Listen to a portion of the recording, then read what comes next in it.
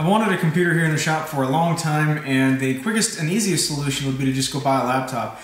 But I don't really want to spend the money on a laptop when I do have all the parts available to build another computer. So that's what I did. I threw together just a very simple Linux computer that I'm going to use out here in the shop. I just want to make a cart for it now, something small and compact, and something that I could use all of my scraps for and hopefully not spend any money. I know I have enough 3/4 inch pine plywood, and I've got these two L-shaped legs that were a failure on another project, but should just be alright for this one. And these casters are actually the original casters that came with my Harbor Freight dust collector a couple of years ago, and I never ever installed them, so they've just been sitting around waiting for use, and I actually just found them. So they may be a little bit overkill for this, but they'll do the job just fine.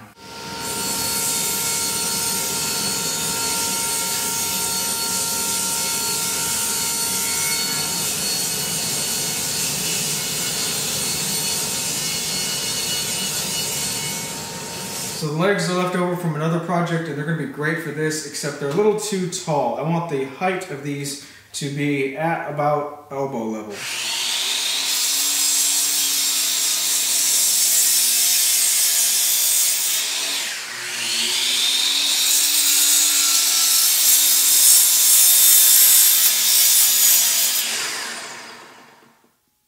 To keep things simple, I'm just going to use glue and brad nails.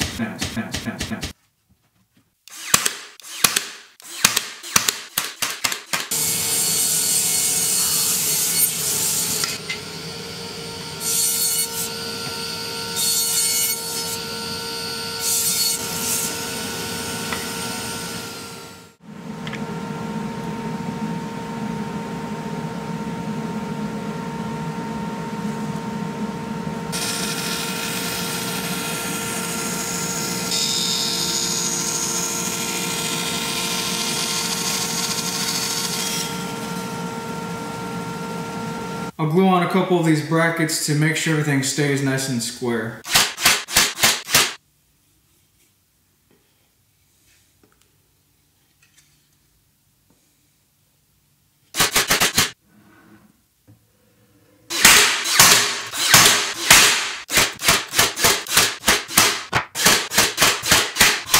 And finally, the middle shelf the same way.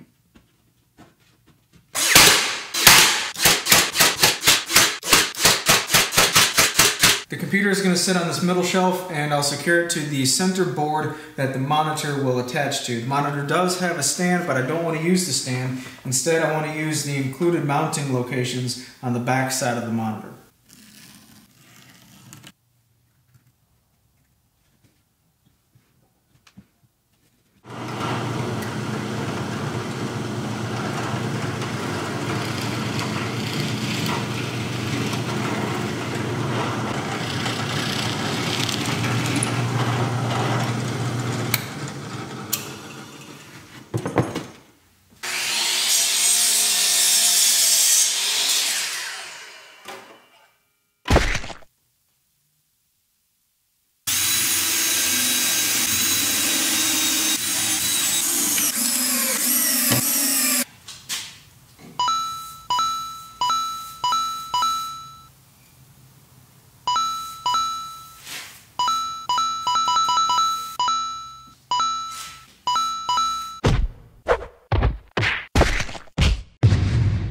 Finish him!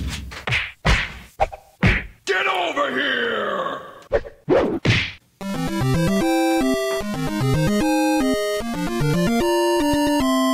I ended up having to move the back casters further back because when the casters were in this position, they were actually centered a little bit to the front of this back leg, which made it kind of tip back. But moving them back 3 inches completely solved that. Flawless victory. So this turned out way better than I thought it would. I thought it was just going to be an ugly scrap wood cart, but instead I've got a paroxysm of joy at how well this thing turned out. We should all use overly complicated words to describe our projects from now on. So, for example, upon commencing this expeditious cart project, you will implement processes to ameliorate your supernumerary wood accumulation. So basically what I was saying is you can use scrap wood to make this cart, and if you'd like some more detailed information on this cart, then check out the link in the description below. And if you'd like to show your support for what I do without spending a dime, then sharing and commenting on anything on my website goes a long way in really showing your support. It really does help. This project is going to get a lot of use for me here in the shop, and quite honestly, it would be very difficult for me to run a CNC machine in here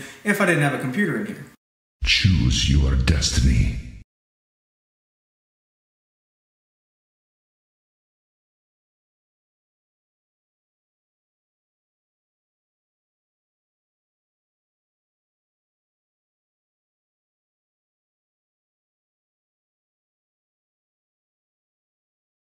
Toasty!